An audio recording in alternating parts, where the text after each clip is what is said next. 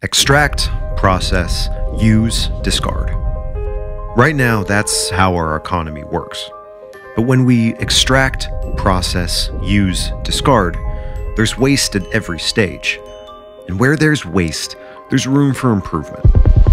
ERA is funding projects to help deliver a circular economy. Successful projects will transform processing, value recovery, and remanufacturing of products, and in doing so, reduce emissions and support economic opportunities. From producing high-quality fertilizer for farmers, to recycling asphalt from roof shingles, and supporting the plastics recycling industry. The Government of Alberta's Tier Fund is providing $58 million to projects across the province, worth $528 million in public and private investment.